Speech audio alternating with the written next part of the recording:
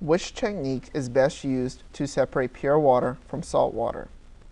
A. Filtration, B. Evaporation, or C. Distillation?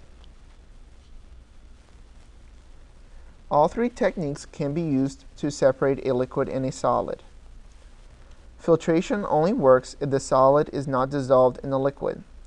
The mixture can be run through a porous filter paper, which will trap the solid, the residue, and let the liquid pass through the filtrate. Filtration will not work in this case because the salt is dissolved in water. Evaporation involves heating the mixture, which makes the liquid turn to a gas, which leaves behind the solid. This will not work because you won't be able to recover the water. Distillation involves evaporation followed by condensation of the gas back to a liquid. This is the best technique to use. So the correct answer is C. Here's a typical laboratory setup for filtration. A funnel is mounted on a ring stand. A piece of filter paper is folded to fit into the funnel. The mixture to be separated is poured into the funnel. The paper traps the solid, which is called the residue.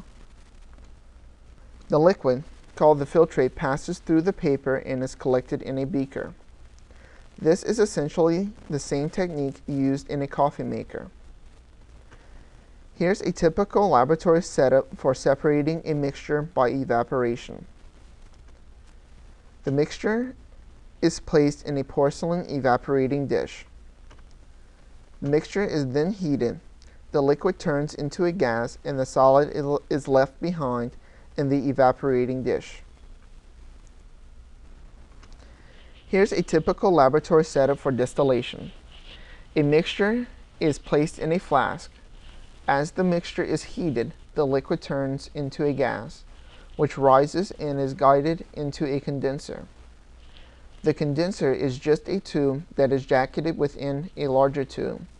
Water flows through the outer tube to keep the inner tube cool.